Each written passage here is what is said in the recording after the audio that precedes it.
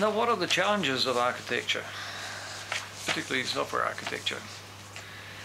Well, the first challenge is that the systems we're trying to build are becoming bigger and more complex and are less well known.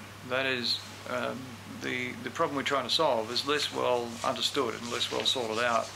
It's not as if somebody comes to you and says, we want you to build this. They come to you and they want your help in figuring out what can be built, how it can be built, and how we can solve the problem. So you're contributing to the problem solving in the first place.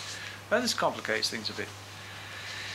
There is an increasing need to incorporate legacy systems into the IT systems that you build in particular.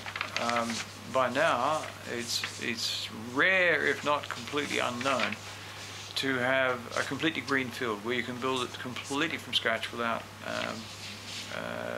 interfacing to legacy systems. Possibly you could with phone apps, because each of those can act pretty independently, and you don't need to interface too much with any legacy system. But the commercial reality for any of the commercial systems, the IT systems, is you will be dealing with legacy. There is a trend toward implementing systems as a collaboration of loosely coupled components, as opposed to a tightly coordinated monolithic thing. So systems, I don't know, you could say they're a hash-up, or you could describe them as collaborations of systems or subsystems. But it's getting kind of hard to keep track of it all.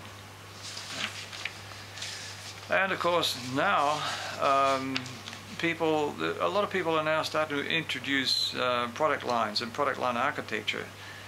Now, a product line architecture, as we'll see in one of the later lectures, is something of a specialty, and it can be done well or it can be done not so well. Certainly in software development terms, very few of us have got much experience with product lines and how to design a good product line.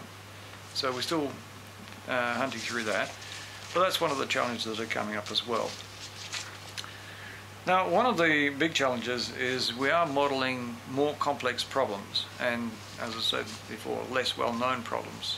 So we're trying to organise a ball of mud into something that makes sense. Architecture can and should be used to model the problem. That's fine, okay. Organisations also are tackling less well understood and less well ordered problems.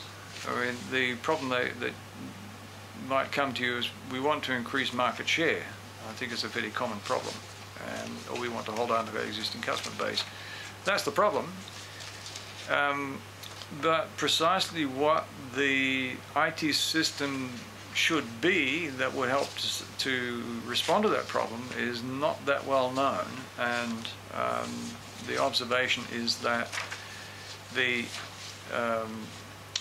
what is possible, the solution, the problem and the solution interact. I mean, the possible problems are determined by the possible solutions, and it kind of co-evolves in many ways.